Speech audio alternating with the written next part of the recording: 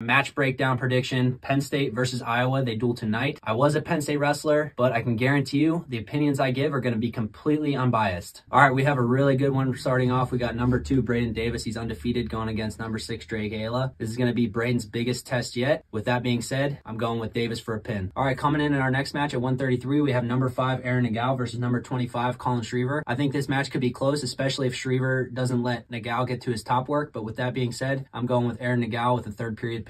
141. Huge swing match. We have number 1, Bo Bartlett versus number 2, Real Woods. This match could really go either way, so I'm thinking that Bartlett will get the pin in the second period. At 149, we have Kasak versus Ratchin. I've been really impressed with Tyler Kasak this year. He's been wrestling great. With that being said, I'm going with him for the pin. At 157, we have Levi Haynes versus Jared Franek. This is another big match of the night. A lot of people are saying this could be a 1-2 takedown match, you know, a little bit more defensive, not as many scores as some of the other matches. So I'm going with Levi for the pin. At 165, we have Mitchell Messenbrink versus Michael Caliendo. Messenbrink has one of the best paces in the country. Caliendo, you know, a tough wrestler on top, good on his feet. With that being said, I'm going with Messenbrink for the pin. A couple different matchups we could see at 174. We have pound for pound number 1 wrestler in the country, Carter Starachi, either number 5 Kennedy or Gabe Arnold. Gabe Arnold, you know, there's been some controversy around him. He's been calling out Carter, saying he wants to wrestle him. We're not sure if we're going to see this matchup. Both super athletic and physical and strong. I think if they send Arnold out,